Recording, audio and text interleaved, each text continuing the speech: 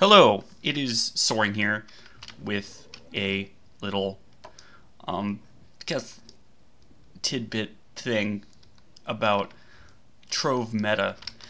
I was getting into a discussion with Saucy Spork in my club about what was more important in builds, if it was damage, the damage stat, right, or if it was the critical damage stat.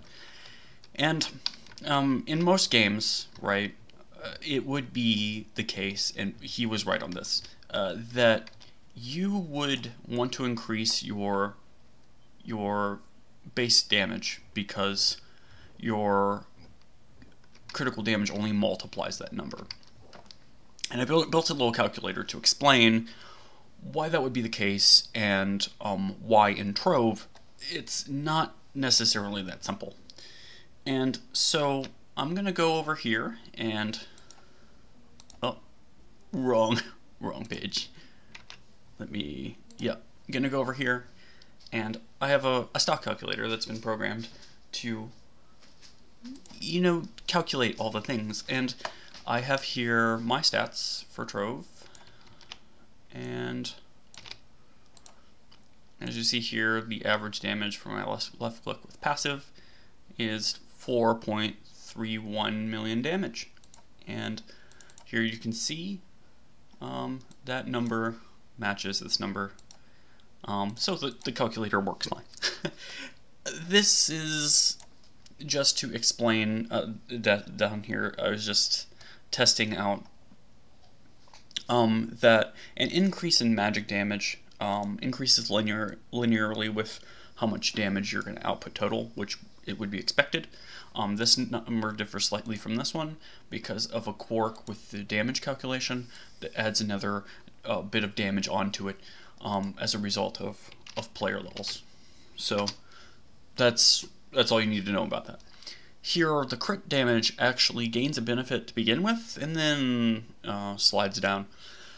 And that stays consistent through the increase in damage as well. So, and that works for every magic damage, no matter what the crit damage multiplier is. Point is, they're both linear. Not one helps more than the other does at any given situation, except when you're increasing the magic damage, it increases your overall damage, and when you increase your critical damage, it increases your overall damage. The magic damage does it more efficiently, and the crit damage does it less efficiently. And that's fine. I get that perfectly okay. The problem becomes whenever you have a stat that's really high. So I have 16k power, and if you wanted to, let's say you had 2000% crit damage, oh no. So 200% crit damage, you're doing 1.4 million damage. Let's say you want to be as badass as me and you want to break that 4 million damage barrier. And I've already did the calculations over here.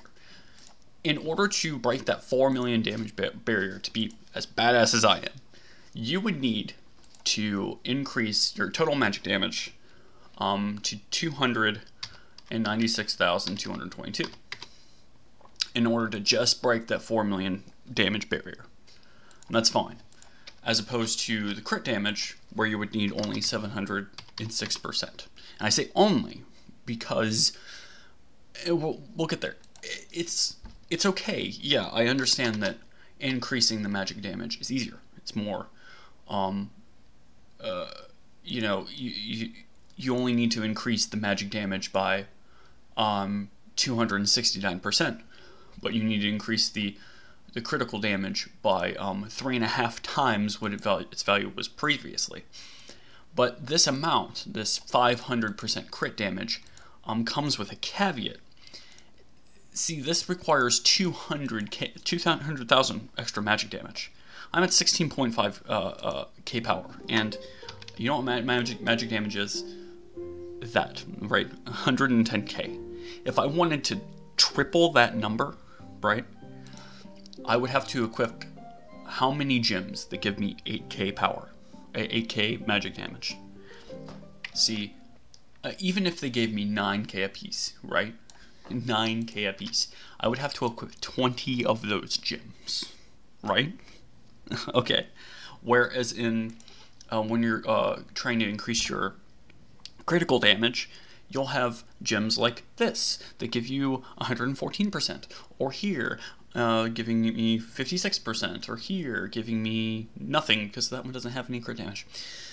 Here for 77%, 49%, 91%, 95%, right? And even taking the lowest number, 50%, 49%, whatever.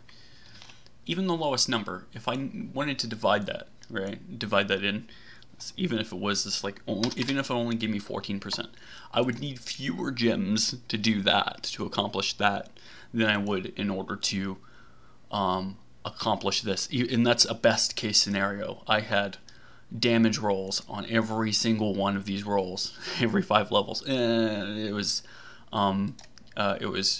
critical hit, magic damage, crit damage, I think, something like that. But I think the maximum magic damage you can get, period, is like almost 15k. And even if you were lucky enough to do that, you just barely, right? And this is a very low estimate, right, for that power of gem. You're looking at something like 90, which is only 6 gems. This is the best possible, at 15k increase of power. That's a 3-star stellar, right, where every roll is on damage will get you 15k damage. And here, this is like half of the rolls being crit damage. You only need 6, so this is easier to achieve by a long shot. So whenever you have my stats, and I wanted to break, say, if I wanted to break 5 mil, I would need to increase my damage by about 25%. It's like 38.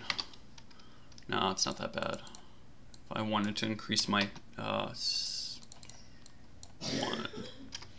so you guess and check here. So that barely breaks 5 mil, right? And then if I wanted to use this instead to break 5 mil, I would need like 900, like 880. Is that close enough? No, 890. Yeah, 890 will break that. Where you would have this, you'd only need to increase it by 16%. This you would need to increase by 18%. Where here you have, like, even with 9k damage, and this is just like their average. Both of them would be fine if I got 9k gems, right? But that's just not gonna be the case. It's not gonna happen. Getting 9k gems is like really good, because that's a 2-star. It's a 2-star stellar, crit damage, magic damage, critical hit with 3 stats at level 2, or 3 stats at 2 stars. So I mean, even at the best possible gem, and even comparing to a mediocre crit damage gem, the crit gem is just easier to achieve, and that's why having crit damage on your gems is more important. But it's almost twice as much as an importance factor, because it's twice as easy to achieve on the gems and to increase, as opposed to, like, here I had some good crit damage rolls, which is very nice. It gave me a very good contribution to crit damage. Ideally, you'd want to have a magic damage of around 110, 120, right? And then pump your critical damage as high as you can. I mean, if you get extra magic damage or physical damage or whatever, that's fine. I mean, that's great. But it's not as easy to achieve as critical damage, and it isn't going to be as big as a contributor, because whenever you get a roll for a magic damage, it only gives you an extra 1,000 magic damage, whereas for critical damage it'll give you 30% or 40%. So where you're going to get a final factor of an extra 7,000 or 21,000 damage, because mine was multiplied by 3 because I'm Fate Trickster.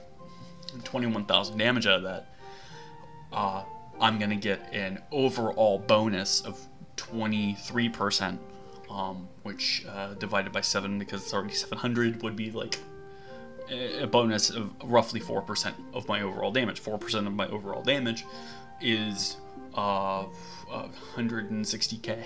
So that's a lot easier to achieve. So if you have to accept the magic damage by far, as long as you have a 100% crit rate. This is all for 100% crit rate people.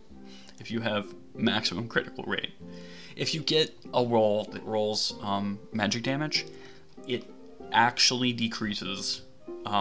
It's not as good as if you would have had a roll for critical damage, because critical damage would increase your overall damage more quickly, because having a higher critical damage is easier to achieve than having a higher overall damage stat.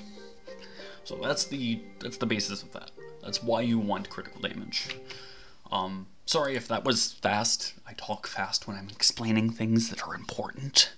But yeah, if you want access to this calculator, I can post it for you. Just let me know in the comments below. I can just link you over to that. There is a free use guide that has this calculator in it. This isn't not all the math. The math has already been figured out.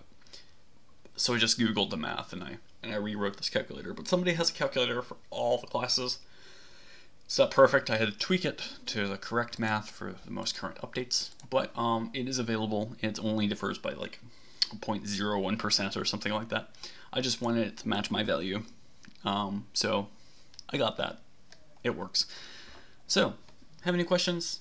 Again, comments below. I can explain anything related to Trove meta, I'm sure. Thank you.